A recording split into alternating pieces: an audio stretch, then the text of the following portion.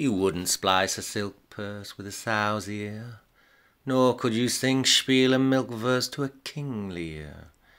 This is what the human being thinks to be or not to be a jolly good idea.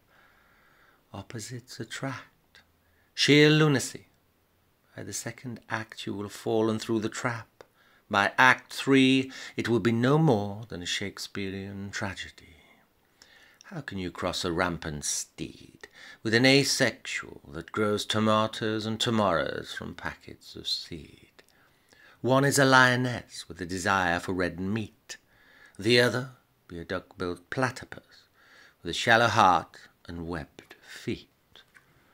The sapien pays scant attention to its own dimorphic dimension, and in doing so keeps on reproducing a catastrophic invention. They take the bloodstock and breeding of their pet's pedigree to the nth degree. Yet they themselves would blend together a Bolshevik, a Barbie doll, or a banshee. By the balls of Beelzebub, who would breed a bisexual Piscean with a testosterone Taurian, ending up with some sort of Manatorian? Then who would cross a squirrel from the Wirral with a wildcat from the Tyrol?